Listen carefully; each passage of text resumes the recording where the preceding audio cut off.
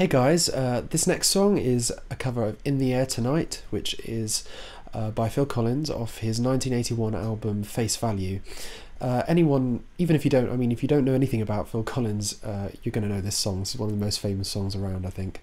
And if I might, I'd urge you to listen through to the end, because anybody who knows this song will know that it's quite a long build-up and then sudden great big, wham, sort of massive percussion or drum entrance. And he's got to be one of the best drummers out there. Phil Collins is amazing. This is one of those immortal songs, if you like him or not.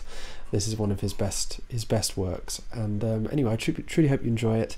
And please, if you like this video, please give it a little thumbs up and comment and subscribe. I'm truly indebted to all of you. Thank you so much.